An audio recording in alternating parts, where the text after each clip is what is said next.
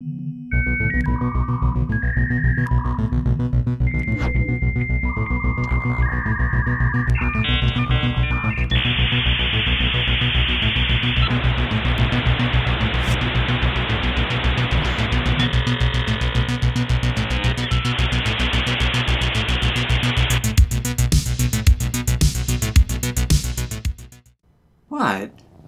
Egypt is still part of the Orient, isn't it? There's a story behind this one. Not a childhood one, but a recent one. I found this game while looking for ports of Ishido. Big thanks to home.halden.net for that, by the way, and I apologize for not giving the hat tip earlier. A listing at the end caught my eye. Pyramad, made in 1996. This looked different. This didn't look like an Ishido board at all. In fact, it isn't. The design is based off a two-player board game of the same name made by Totten, the same designer, and published by Totten Games in 1982. So it actually predates Ishido, and because I am the way I am, this fascinated me to no end. Loading up Pyramad, alas, the game is unregistered, and no databases I had contained a trace of serial number or crack for this game, and even looking up the system it used to use really gave me nothing. I could have reviewed it as is, and the messages Pyramad gives when the game isn't registered are entertaining, but I don't like to review only part of a game. Over on the garden, it looked like someone, open source Mac, was trying to crack it already, and I was even digging around with MaxBug trying to find something.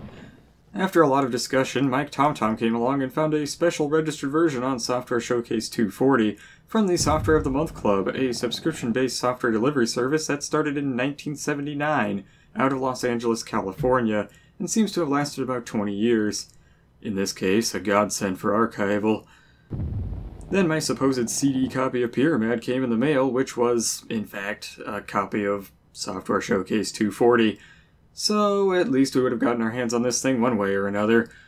Although, if anyone has any more of these CDs lying around, just saying, there could be a treasure trove of software on these for Mac and Windows alike.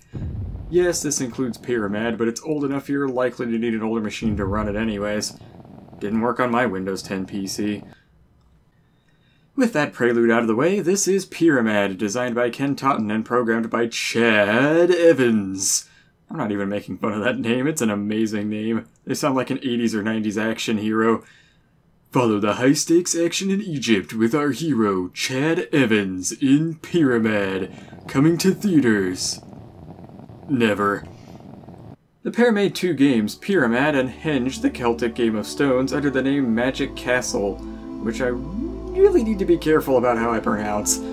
By the way, if anyone knows a registration code for Henge or can figure out how to crack it, hit me up and I'll take a look at that one too. Anyhow, Pyramad is actually pretty simple to start with, and the game comes with a nice graphical guide, and following in Ishido's footsteps, sets this up as a game found in an ancient Egyptian tomb somewhere. Not quite the extensive read that Ishido's story was, but still a nice touch nonetheless. Not to mention, it comes with the game program, so you don't have to dig on the internet or own the collector's edition to read it, so good on them. Basically, you have to stack these blocks together to build up a pyramid. Every block you place has to match any other blocks already next to it on the board. On the easier Game of the Nile setting, there's 4 colors, and they're all done by exact match. On Game of Pharaoh, there's a range of colors, and each matches that color, or the ones next to it. And of course there's the rare wild spaces, which match with anything. There's not as many restrictions as Ishido. You don't have to start from the center, though it's recommended, and you don't have to connect directly to another stone, though once again recommended. You have to match every symbol currently in place after all. The corners are easiest in this regard, so generally saved for last. Of course, sometimes you don't have much choice, especially before you complete the first level of the pyramid. You see, as you complete each layer, you get more stones to work with. This system feels a little bit strange, though can make it satisfying to finally finish that foundation. It also means that as you have less spaces, you have more stones, so luck is a bit less involved than getting one stone at a time the whole way through. Though sometimes you just don't get the right stones to finish up that peak no matter what you do. Sometimes you just can't finish off that corner or edge and get stuck. Sometimes, as the guide says, it's just not in the stones. Still, it's simple enough that it can have that one more game feel to it, and this is driven on by your sometimes encouraging, sometimes not, local god of death over there. Hi, Anubis. Be glad internet image boards weren't rampant when this was made. Y'all are gross. Ra, you're lucky too. Even though I don't see you nearly as often. He doesn't have nearly as much to say either, so moving on. You win! Anubis here has some encouraging lines if you're close. That was bad luck. Some more neutral, sometimes sarcastic lines when you're not. If you win, you will not lose. Some downright mocking lines when you're really not. You lose. Again. You can win, but not like that. You win. Really? Not. Oh, man. Now that I think about it, the voice sounds familiar somehow. I'm an idol worshipped by many. Now I see how the game is meant to be laid out. The bigger boards are harder, of course, and the Game of the Nile is meant to be the easy setting, while the Game of Pharaoh is meant to be the hard setting. Game of the Nile is certainly easier to learn, but I'm not sure if it's easier to complete or not. Now, hear me out on this one. Warning, in the words of Michael Reeves, we're about to start talking about some nerd stuff. Kind of. I'm not going to use technical terms, but more of a layman analysis, because when it comes to puzzles and game theory, I'm a mere novice, which will become quite apparent later in this series. Now, I'm not sure what the probabilities are with the stones in this game, but I do know enough. Each space is going to have a different color, no matter what. On Game of the Nile, there's 4 colors, so that means 4 options. Each piece is very, very inflexible with where you can place it, so unless you get some wilds in there, you'll need very specific piece layouts to fit everything together perfectly. The Game of Pharaoh has 8 colors that can show up, but each color can match with both itself and the colors next to it. This means inward corners don't need the exact same color, though it is better, and if you end up with opposing outside corners having the same or similar colors, you still have some chance to get a normal piece that will fit.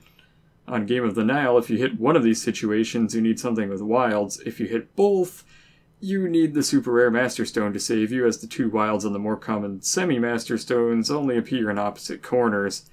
So I'm under the impression that while Nile is more approachable, Pharaoh is more flexible, which is probably why the only slightly hidden Game of the Gods mode, which eliminates master symbols entirely, is played with the Game of Pharaoh's colors.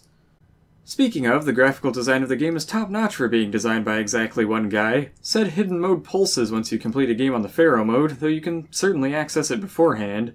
As you build your pyramid, any symbols that aren't important anymore disappear, blending into the structure of the structure. The edges and corners smooth out into the triangular shape of the pyramid as they're surrounded and fully used. The pieces mesh together so that the thicker lines form the layout for the next level of pieces to go on. Each color has a theme so that, in theory, even if you're colorblind, you can still play this. Though, if you're like me, I see all the colors and still sometimes don't even remember what goes with what. But I'm only a hobbyist in a vast world of puzzles. What I'm saying is that I really love the look of the game, both from an artistic standpoint and a game design standpoint. No complaints at all.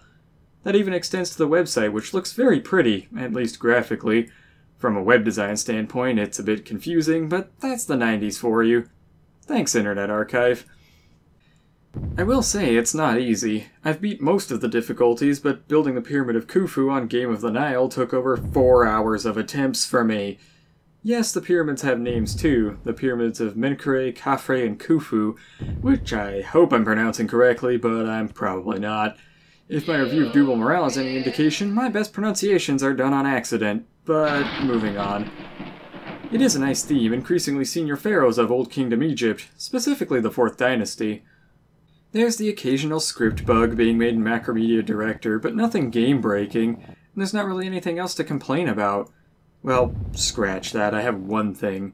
There's no profiles, no stats, not even any indicator of what you've completed, which I think is a bit of a glaring omission for a computer puzzle game. I know it saves settings somewhere, the size, difficulty, and other settings carry, so why not keep track of your wins, losses, streaks, that sort of thing for each combination of size and difficulty?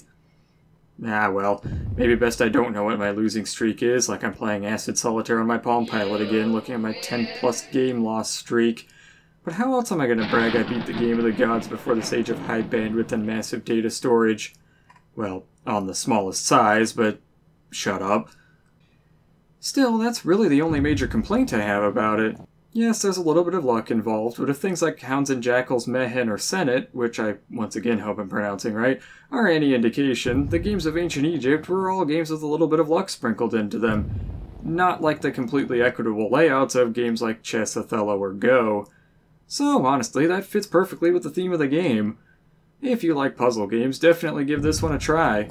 It'll work on any old Mac, real or emulated, as long as it supports color and has a few megs of RAM, at least as far as I know, and the Windows version likely works on a wide range of old computers too.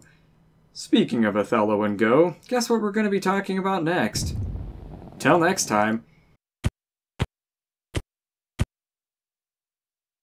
Bye.